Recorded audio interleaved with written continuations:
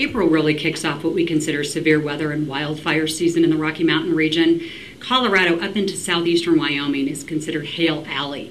We get more damaging hail here than almost anywhere else on earth. So when you're looking at doing some spring cleaning, don't just clean out the closets, get that homeowner's insurance policy off the shelf. You need to look at that once a year.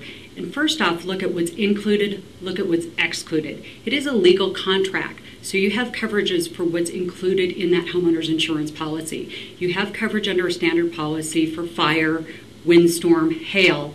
However, flooding, for example, which is our most common natural disaster, is specifically excluded off of all of standard homeowners insurance policies. So if you consider yourself at risk for that, talk to your agent or company representative about getting some extra coverage for flooding.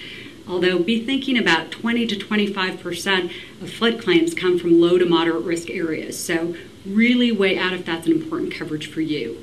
The other thing you need to look at is, in insurance lingo, we call it insured to value. And what that means is, do I have enough insurance on the structure of my home and all of my personal stuff to repair and replace it in today's building costs? Not what you can sell your home for, the market value. What we're talking about with an insurance claim is, what if my home was damaged or destroyed? Do I have enough coverage?